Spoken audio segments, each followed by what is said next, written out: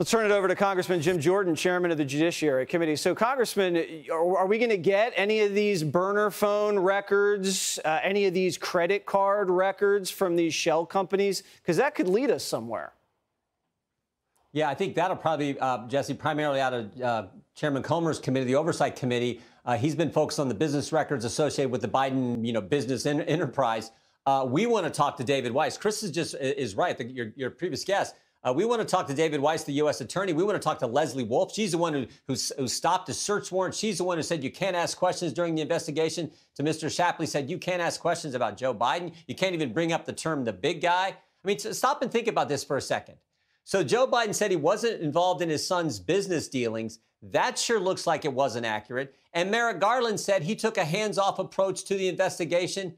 That sure looks like it wasn't accurate as well. So those are the questions we have to ask. The first one will be done, I think, in Chairman Comer's committee. He is focused on that the entire 6 months we've been in Congress. We will continue to focus on the Justice Department. So we want to talk to David Weiss. We want to talk to Mr. Estrada. We want to talk to Lesley Wolf. We want to talk to all these U.S. attorneys and say, why did you do it this way? I mean, this is a credible whistleblower, 14 years experience, handled some of the biggest international tax cases in that time frame, handled some of the biggest ones that the IRS has dealt with.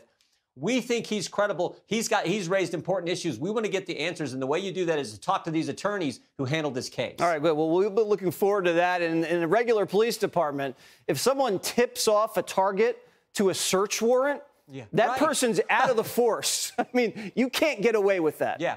All right, Congressman. That's what Lesley Wolf and the FBI did. You're exactly right. All right. Hopefully there's some consequences there. Thank you. Hey, Sean Hannity here. Hey, click here to subscribe to Fox News YouTube page and catch our hottest interviews and most compelling analysis. You will not get it anywhere else.